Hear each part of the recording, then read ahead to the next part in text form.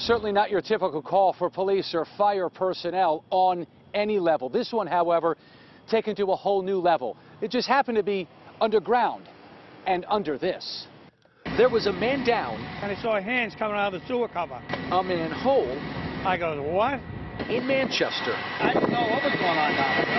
I just knew we needed help. Bob Gobin called rescuers right away. He was driving along March Avenue in this busy commercial area of Manchester, saw the fingers poking through a sewer grate, wasn't sure what to make of it. The hands coming out of the sewer cover.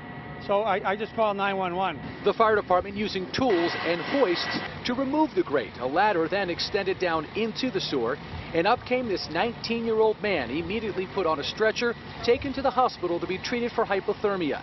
It's unclear how long he had been in the sewer. Talking to the highway department, it looks like he came from the Nuts Pond area, which is probably about a quarter of a mile south of his location. But the sewer lines at this time are full of water. And police still trying to figure out how, and more importantly, why this 19-year-old man was in the sewer system to begin with. In Manchester, New Hampshire, I'm Reed Lamberty, WCVB News Center 5.